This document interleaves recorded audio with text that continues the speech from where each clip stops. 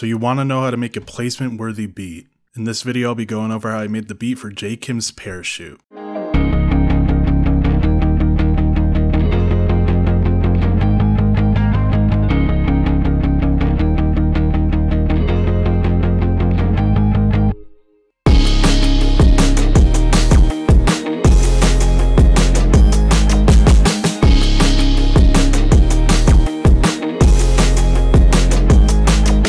So I received weekly loops from a guy named Aioli Beats, and he sent me this loop a few weeks ago.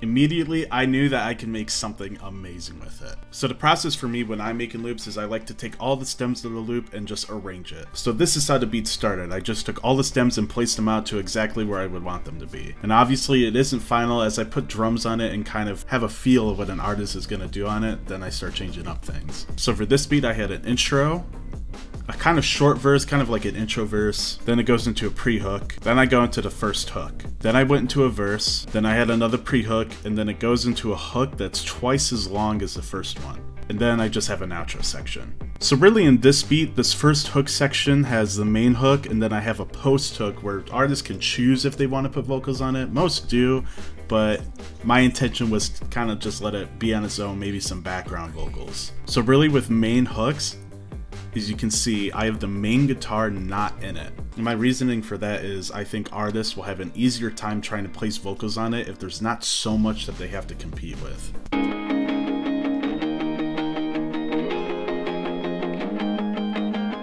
As you can see, when I place everything in the post hook, it becomes a lot more chaotic. They could still write to it, but I want it to be as easy as possible for them.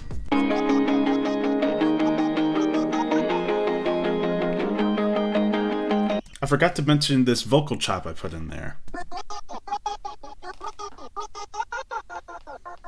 That's honestly one of my favorite parts of the beat, and it's literally just my voice. So it's just a really bad phone recording of an idea I had, and this is what that sounds like.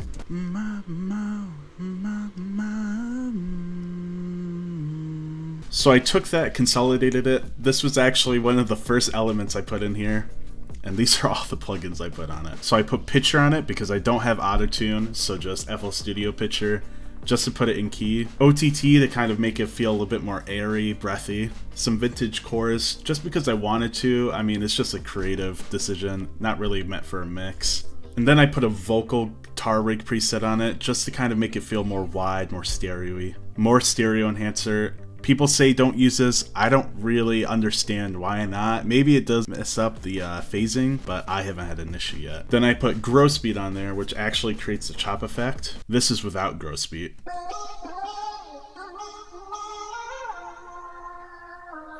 So it still sounds like really weird, really awkward without it. As soon as you put it on though.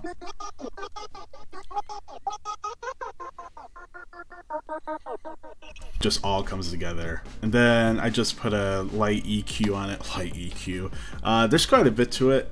Just took out all the low end, boost some high mids. Just try to make it stand out while not being too overpowering. And really when it comes to my type beats, when I'm mixing a lot of the instruments, I really only do like stereo enhancing and just very light EQs. Just placing it where I want it to be and taking out frequencies that really don't need to be there. So you can hear in like the hook and stuff, there's not a lot of low end. There's a little bit of low end just so it keeps the main warm feeling of the guitar, but it needs to have low end free so I can put stuff like the 808s and kicks in there. Because this is what it would sound like without all that mixing.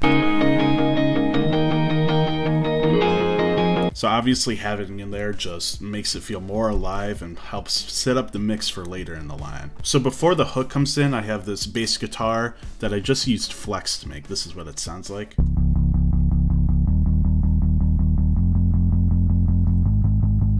I think Flex is an amazing VST for being free on FL Studio, and especially the bass guitars in there. I have not really been disappointed. People don't really come to me saying my bass guitars sound fake. I think they sound real enough, especially when everything else is in the mix. And when it comes to drums, I like to put a lot of drums in there. So my motivation for this beat was just kind of a poppy feel, just a really happy, bouncy feel to it. So I always start with a snare. I have this airy acoustic snare in here.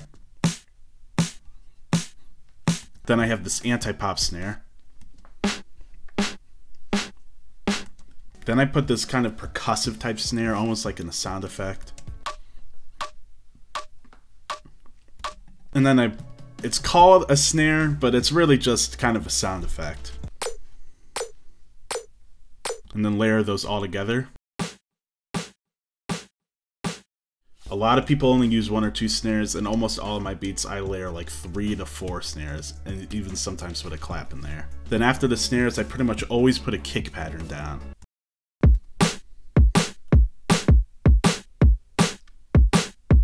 It's a very poppy kick pattern, and honestly you can't go wrong with that. It just really suits the energy of the beat.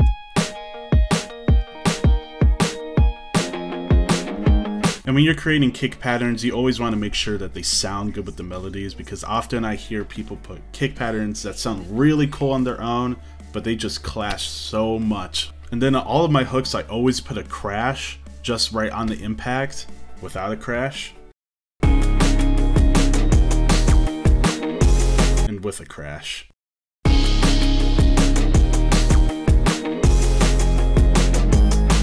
Just fills up a lot of empty space that otherwise just wouldn't be filled out. And then often I put like a ride or another cymbal underneath it just to kind of keep it going throughout the entire hook. I pretty much put that in almost every beat I make, whether or not it's indie pop, anti-pop, hyper pop, even trap beats, I use that. It just fills up so much space without actually filling up frequencies that will clash with an artist. And then the things that really make this sound so energetic and so happy are the sound effects I have in here. Just really simple, but listen to what it sounds like if I didn't have them. I guess it still sounds good, but with having them in there,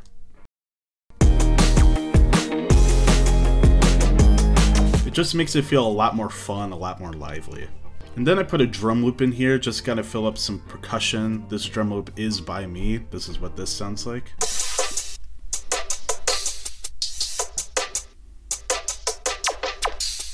I wanted to use that because it also did have some sound effects in it, like little like water sound effects that I thought would really sound cool in this.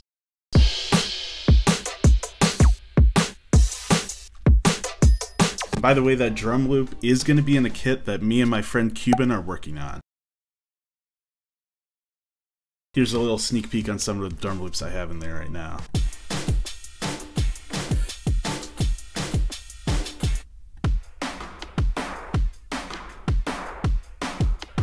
So yeah, definitely don't miss out on that. I will not allow you to forget. I will keep reminding you. And then in all of my pop beats, I always just put a very simple hi-hat pattern using acoustic hats.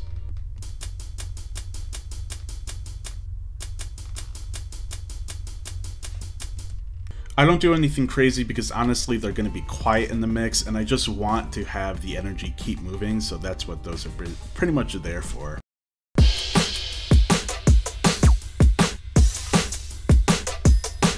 Then I just put this drum fill I have from a pack I use that I think just is a good transition between different sections. And then in the post hook, I have this little chant, just a guy going, "Hey, hey, hey, hey," brings so much energy to it.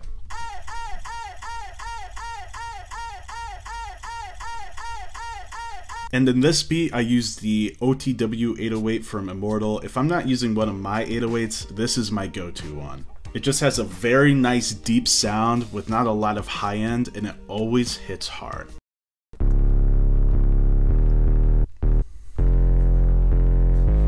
And then in the final post hook, I put one of my 808s with all of the low end taken out and a bunch of distortion, just to kind of have a gritty synth lead almost.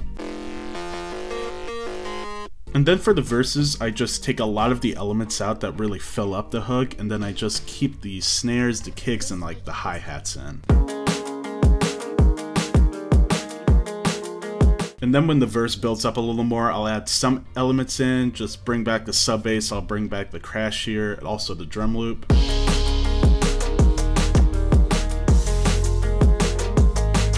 And And then one of my favorite things to do with the final hook of the beat is to kind of have a delayed drop. So it's exactly as it sounds. I have all of the guitar melodies in here, but I have most of the main instruments out. So stuff like the snare, the kick, the 808 are just gone. And then I implement it later into the hook.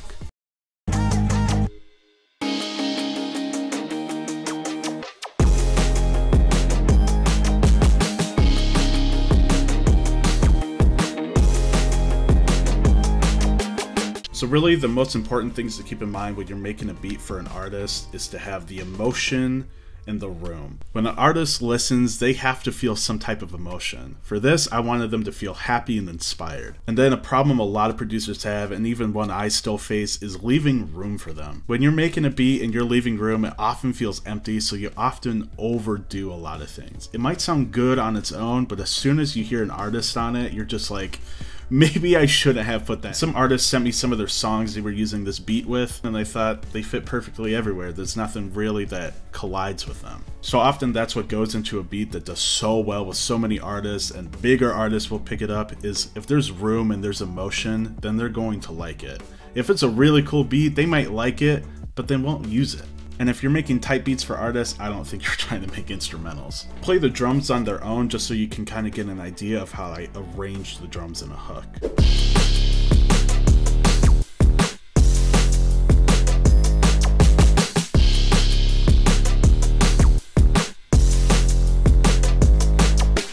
If you're using really high quality samples, just samples that are good all the time, the most you'll ever need to do is just volume automation. So when you're making drums, first thing I always think is so important is sound selection. Here are some of my go-to kits that I think have sounds that you will always use. The Citrus drum kit from CM Spark, which is actually free. The Hive Mind drum kit, which is also from CM Spark. The Immortal Kick 5 is the go-to drum kit if you ever are making anti-pop. The Mushroom drum kit from MCX has a bunch of really nice acoustic sounds. The photosynthesis, God damn, I can't say it. This word that took me too many tries to try to pronounce, from Hayrick, is a really good drum kit for indie pop, and it has a lot of nice acoustic sounds in there. And then I always have to plug myself. The Stardust Collection drum kit for me has a lot of really nice sounds that I use all the time still. This kit has more digital sounds instead of acoustic, so that's really good for some anti-pop, a lot of hyper-pop that I use it for. There's 120 sounds that I think you will love and always use. So anyways, I hope this gives you insight on how a placement-worthy type beat sounds and how it's kind of arranged. And I hope you can implement some of these strategies into your own beats. And after you watch this and you make a beat inspired by this, be sure to hit me up on Instagram. I will respond. Also leave a comment letting me know if there's anything I missed or if there's something you want me to go into more detail with. This is just a quick tutorial, quick showing, so I understand a lot of things I didn't go really in depth on. So if that's what you want, just let me know.